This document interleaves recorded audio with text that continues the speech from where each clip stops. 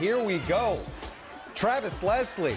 This may end up being one of the top 10 dunks of the college basketball season, Adrian. They got him. I bet you that Cousins will try to block his shot or give him a hard foul next time because the charge didn't work. The block didn't work. Yes, coming to a YouTube video near you, John Wall, showing that he's got that three-point range going. He can do everything right now, and he is college basketball's best player.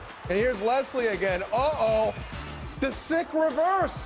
They've got to put him in a dunk contest. I didn't know he had a package like that. Patrick Patterson to Wall ahead for the big jam. They seal it. Wall finishes with 17 points as Kentucky ends up winning it 76-68. Georgia's a pretty good team. They played Georgia Tech very hard as well. They played Kentucky hard.